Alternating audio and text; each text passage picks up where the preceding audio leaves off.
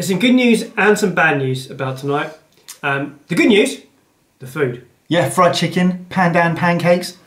Looking forward to that, sounds decent. Bad news, Jamie was invited. Yeah, he's just been an idiot all day. Staying in is the new going out, but only if you've got great food and your mates with you. Unfortunately, we don't have any other friends, but the food is incredible. In each of these episodes, 2 of us cook up something awesome to share and to kickstart our big night in.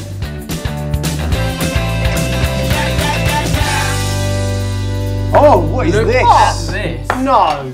We have some incredible Asian-inspired crispy chicken. Excited! Yes! A honey and tamarind glaze and pandan coconut pancakes. So grab yourself a pancake or two. Cheers.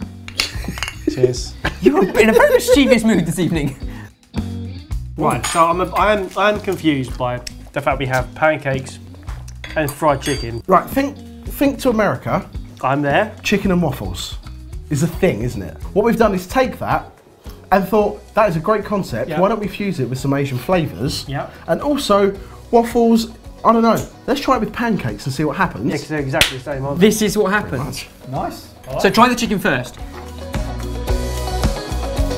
Hold the phone. I'm in my happy place now. The most succulent chicken I is think great. I've ever had. And the reason being, chicken thigh. Taking it off the bone, so you haven't got to cook it for quite as long, which means you can cook it really quickly. And we coated it. The first step to creating some of the best, crispiest chicken ever is the pre-cook stage. All we're going to do is chuck some chicken thighs into some buttermilk with a little bit of soy sauce as well, and then we'll roll that into some flour, which has also got some onion powder, garlic powder, cayenne pepper and Chinese 5-spice in it. Plus, we're going to season up the chicken right at the start. He always has to have the final word, doesn't he? Can't let me just have a moment.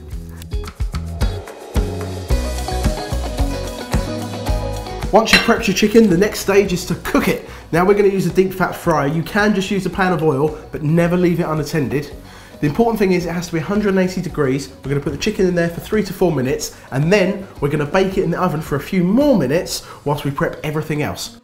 Now this is different. I'm not sure where this is going to take me. I've not tried the pancake yet, and I'm going to mix the two. Go for it. I really like the pancake because it's slightly sweet.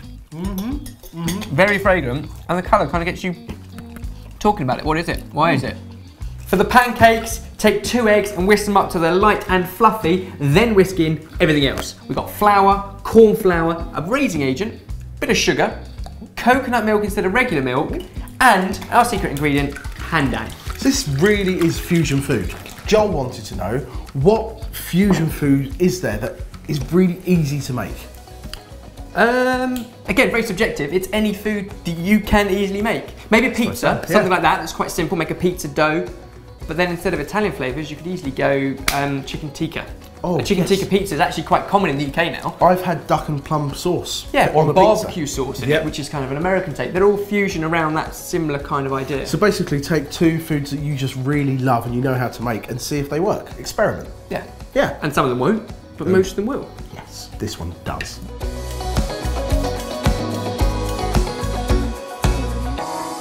We made one batch of the pancake batter and then we split it because we had a little disagreement.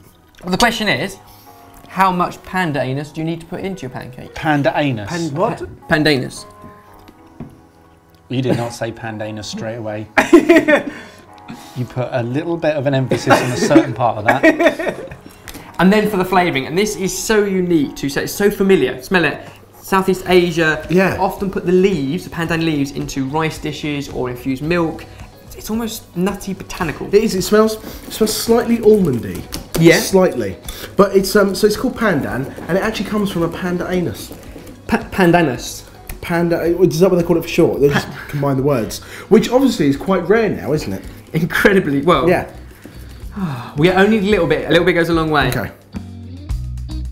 There we go. That's the menthol colour I think we want. Nope. You cook off the ones that you need. Yeah, menthol. Nice. I will then go all out and uber make green. Uber green. I'm going to go Ninja Turtles. Okay. All you need to do is take the batter and cook it in a medium heat frying pan with some melted butter, probably a minute or 2 on each side.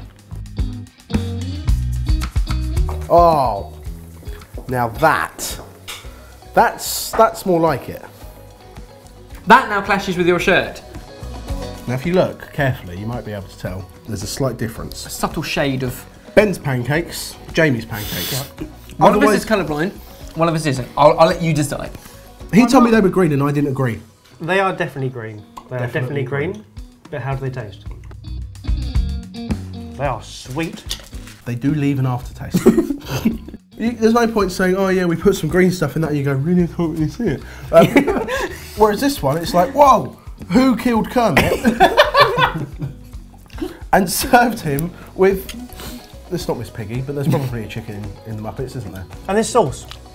Tell me more. No pancake and crispy chicken would be complete without awesome sauce. This awesome sauce is a honey and tamarind glaze. All you need to do is throw loads of stuff into a pan. Water, ketchup, honey, tamarind, red wine vinegar, salt and pepper, and some finely diced ginger. Reduce it to a syrup and it's ready to serve. Have you ever thought about memorising cards? Ingredients are much easier and recipes are much easier to remember because they're emotive. Okay. You just go back to the last time you tasted it and you... I wanted to drink this glaze from a cup, in all honesty. It is a good glaze. Yeah. Exceptional. Gonna put it out there. Nice. Exceptional. Really enjoyed that. Hey Mike, is that time of week again? I've got a question. Yeah, have you really? As if you didn't know. Oh. It's not my question, it's actually from someone else. It's from Slippery When Wet, and she asks, if we could master one skill immediately, what would it be and why? I would like the ability to fly. Birds know how to fly, don't But you're talking about adaptation. Yeah. So you're not teaching your human body to do a skill. Well, of course I am. You're... Evolution, Ben. Oh, what about humour? Do you think that would be a good one? Really useful. That would be a great skill you can improve on.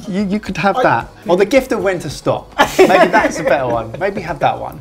So you've taken that a bit out of the box. You haven't gone, what skill can humans do that I can't? I'd like it. You've gone fictional skills. Fly. To be honest, Slippery hasn't really specified which. Your first name terms. Yeah. What about you, Bez? I like to dance. Yeah. Yeah, I love that. I didn't see that one coming. As a kid, you go to the club, and you see all the cool kids in the corner, like dropping low and doing backflips and like worming and roboting and all that sort of stuff. And I was like, you know what? That is a skill. And I mean, he did grow up in the 80s. Yeah. Then maybe like learn today's dance moves, but yeah, I see what you mean. Like,